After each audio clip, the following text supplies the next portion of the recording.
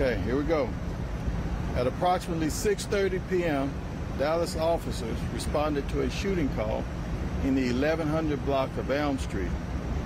When they arrived, they discovered one black male victim deceased from the apparent gunshot wound. They also located a second individual who had been shot. This individual is a black male, 19, and he was transported to Baylor Hospital. His condition is unknown at this time. Now, during the course of the investigation, the officer learned that a confrontation between two groups started at the corner of Elm and Lamar Street. The confrontation continued eastbound on Elm Street, and when they reached the corner of Elm and Griffin, shots was exchanged between both groups. An innocent bystander was struck and killed while he was sitting at the bus stop. The second individual who was shot was a part of the original disturbance. Detectives are currently interviewing witnesses and collecting evidence at this time. I have to remind you, this is an ongoing investigation, and we will update you as information becomes available. Okay? Can you give us some information on the suspects? What's the current situation? Well, we have not identified any suspects at this time, but we are interviewing witnesses.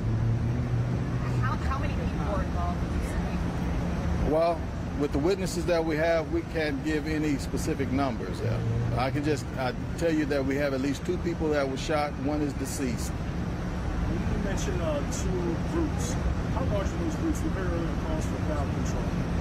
Well, you know, I don't think the groups were that large, but I don't have specific numbers there. You know. I understand there's some folks trying to get into hotels tonight. Any idea how long that will take? I wish I could tell you, but you know, again, this will take as long as we need it to take until we can make sure we got all the information we need to conduct this investigation. When did this actually start in a convenience store? Well, I don't want to go into specifics because of it's an ongoing investigation. I can just tell you that it originated at the corner of Elm and Lamar Street. But not in the hotel. Well, no, it did not start in the hotel. I can tell you that much. Okay? That's about it. We'll update you, though. We'll put this information on our blog, and then we'll update you as more information becomes available. Can you just talk about the innocent bystander just one more time? Was he just sitting at the bus stop, you said? That's what it appears. You know, this is such a tragic thing here, you know, and that's all I can tell you. He was just sitting at the bus stop, and he just, you know, nothing indicates he had any involvement at all, and you know, and it's just a horrific, a sad incident. So that's about all I got at this time. Sergeant, last thing, with this killing right here, do you know what the total for this year so far? No, but I'll try to get that information to you. Appreciate it. Okay? All right? Thank you. Thank you.